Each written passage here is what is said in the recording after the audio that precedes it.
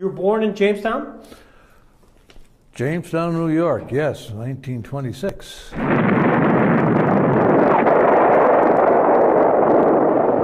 December 7th, 1941, a date which will live in infamy. Did you enlist or were you drafted? 71 years ago, the 18th of January, there was 24 17-year-olds that boarded a bus down here at the post office. And we went from here to Sampson, New York. We went to Sampson, New York for naval training for 4 weeks. After 4 weeks, we were given a furlough or a leave for 3 weeks, 21 days of what turned out to be. Came back to Sampson, got on a train.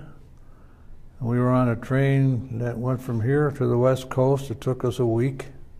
We came through Jamestown that one night, I remember, and I got out to say goodbye to Jamestown as we were going by, and we went to Shoemaker, California.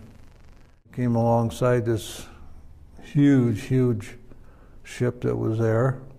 It was a USS Essex, the aircraft carrier. I'd just come back from Rabaul.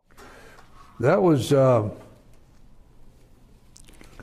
after a raid, and they came back to the ship, and the squadron was,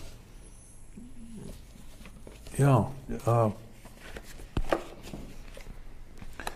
was when they came back. When they had got into a lot of resistance, and there was a lot of heavy air flak from being shot at when they went over the target, and they got hit pretty bad.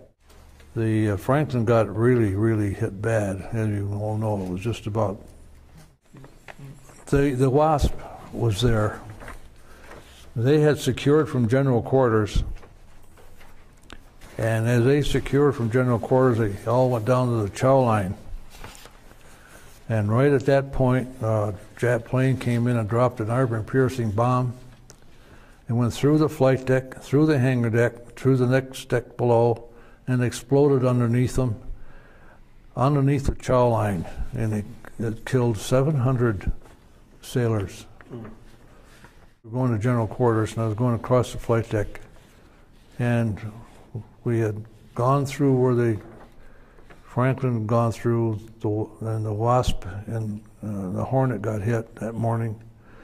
Anyhow, the water was just littered with men in the water. They were floundering in the water. Some were their heads above water, had their life vests on and so forth. And some didn't. And as I got up there, I could see that there was a lot that were in trouble, and there was nothing we could do, and we plowed right through them because we were under attack and we were under a lot of stress. We were going full bore. Anyhow, I couldn't see those guys down there all by themselves in the water. That was heartbreaking. I had my shark knife with, I took it out, and I cut the release lines on these baskets that hung on the side of the ship so that they were counterbalanced. So if you cut the rope, it would counterbalance, and the basket would fall over, and out of it would come a floating raft.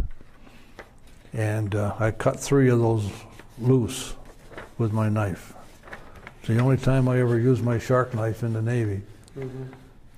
If I saved anybody, I'll never know, but it was. I felt a little better about it because I had to get up on a bridge and go be on my watch. This was one of the situations where when our planes came back from a raid, and this is a TBM, a torpedo bomber, with a bubble in the back here. There's just half a person sitting in here. So that's me standing there, and that's the preacher, our minister there, giving last rites. This is a blanket we threw over this here, this part of the plane. There's Forbragg, the bugler. He was blowing taps at the time. Then we all got and pushed the plane to the fantail and dumped it over the back of the ship. So it went into the water. Mm-hmm. We didn't have any time to work on the plane because it was so badly damaged. And he went down with it, of course. But that was a sad day.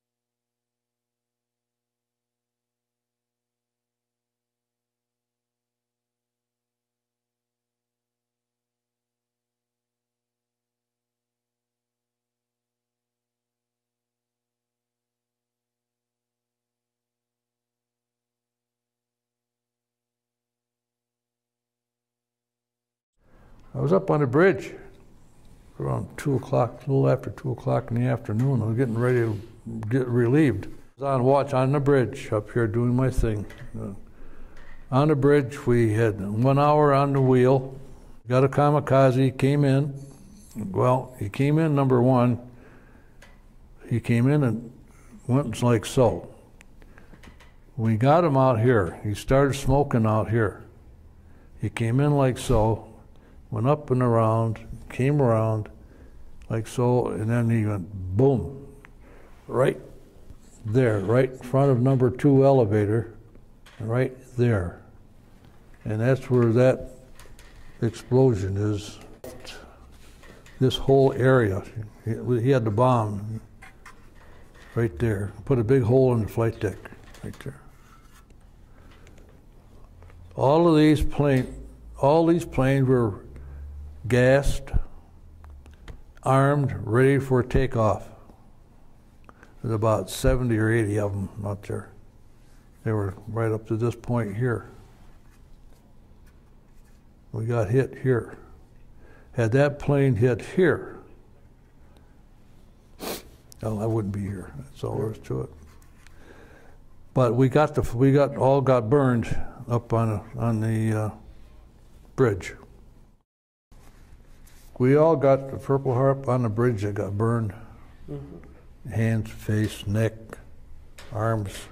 We were not at Condition 1. We were not at Condition 2 or General Quarters when we got hit. It was just right out of the blue, bang. Otherwise, we would have been more prepared. We got burned up pretty good. Our hair got burned off. Everybody crowded into there was no room in the pilot house. Everybody dove for the pilot house that were up on the bridge. The one time I was going across the flight deck up there, and we were under attack, and this plane come in, he was strafing. And he's coming in right across.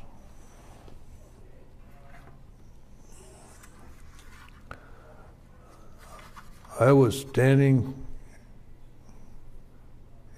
right there. I'd come across here. I was standing right there. The plane came in like this, and he was strafing, and he shot about a foot above my head like that. Wow. Somebody was with me that day. World War II in the Pacific, 4 years of bloody hell, came to an end here. September 2nd, 1945, a solemn ceremony on the deck of the USS Missouri in Tokyo Bay. A mighty warship and a peace to celebrate. Oh, we were right next to the Missouri. That's what I thought. Yeah, we stood there and watched the whole thing in our binoculars. They were right down below there. We were there. That's the day we went home. Feeling on the ship. Well, you can't believe what's happening is happening. You know, you're there, yeah. You have to think on it real hard, and then it'll kind of sink in a little bit. But when you're there looking at it and seeing it, and you're there, it's hard to believe that history is being made at that particular moment, and you're there with it. Saw a lot of that, you know. Did you pop a cork or something? No corks to pop.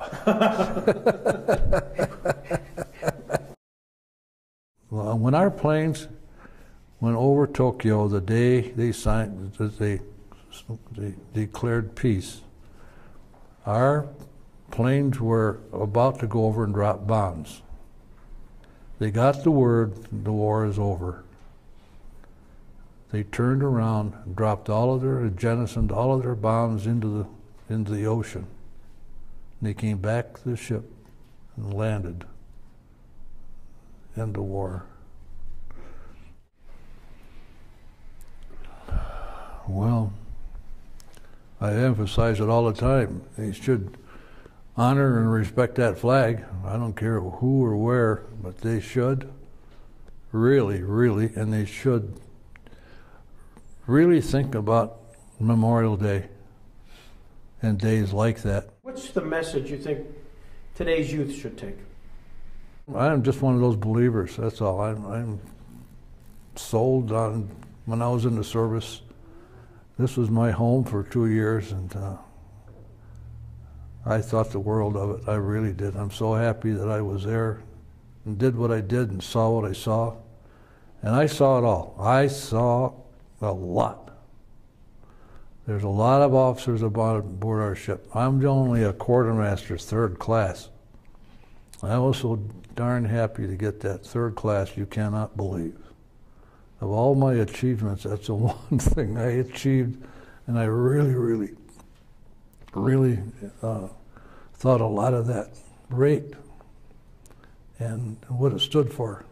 We were up on our bridge. I was right up where all the captains came aboard, all the admirals came aboard. They'd come. See, the captain, once he's underway, when a ship is moving, he cannot leave that bridge until it stops someplace else.